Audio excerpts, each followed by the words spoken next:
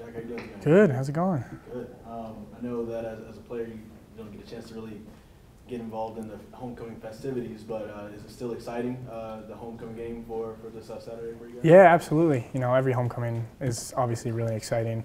Going off of last week with UNC, we had an incredible crowd. Fans were really excited about that. That was such a great thing to see. And then this week, going into homecoming, it's awesome to follow with that.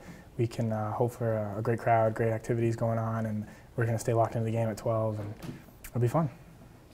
Besides your brother at Elon, do you know any other players on their team, and does that make it a little bit more special for you if you do know more to go against those guys? I don't know any other players on the team except for my brother. He was actually at the UNC game last week because the team was away at Richmond. So I saw him last week. He's excited about this game. He's been talking about it for a while, and he's not going to be playing. He redshirted, but I know he's wearing Zach Tom's number 50 on a scout team this week, and I'm excited to play Elon. That's awesome. What do you know about their team, and what about their defense that you guys are? Yeah, you don't give away the game plan, of course, but what about their defense side that you guys worried about? I mean, they're multiple on defense. They play really hard. They're veterans up front. They have a little more youth in the back end, but I think if we just come out there and do our job and just come out like we've done the past 3 weeks and just focus on what our task is in front of us and just do our job collectively in each position and stuff like that, and not play outside of what we normally do, I think we'll have a good day. What's your assessment of the offense in general? How it's clicking? I mean, you have ACC receivers of the week everywhere, and you know, Jamie Newman is leading the ACC in passing yardage. So what's clicking? What's making everything feel so easy right now? I wouldn't say it's easy, but I would say that everyone's doing their job perfectly. I think Jamie's coming on, passing the ball really well on the deep throws. Sage is obviously making incredible catches. Scotty is making incredible catches week to week. They're both just going back and forth, competing against each other. And up front, our O-line stepped up to the challenge. I mean, we all knew that they called us out, and I think we responded awesome. Like our guys played really hard across the board, and I think it was one of our highest graded out games at each position, and that was one of our goals going into the game, just do our job, play our game, and control what we can control, and the rest will take care of itself. Can you talk a little bit about the confidence that you guys have with Jamie? I mean, he's only lost one game as a starter. Can you just talk a little bit about that? Yeah, obviously, I mean, winning games makes us more confident. Playing well on offense, scoring points, it makes you confident. But at the same time, we just go in every game just doing what we normally do and following the process, following our game plan.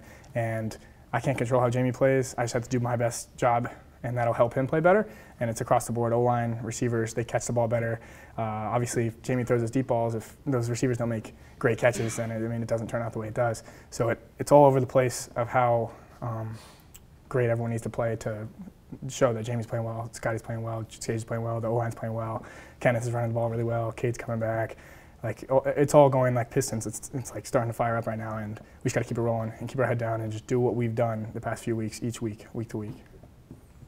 Talk about your brother talking about the game. Has he been talking any trash to you, or what's it like between the little brothers? Yeah, after the game at UNC, obviously he knew I mean, we have a 24-hour rule, so like I was excited about the UNC win. I wasn't even focused on the next game, but I saw him after the game, and he wasn't talking too much trash, but you could tell, I could see it in him. He was excited about this game because being on the same field with him for the last time would be, oh, it's awesome. My parents are excited. My mom's freaking out.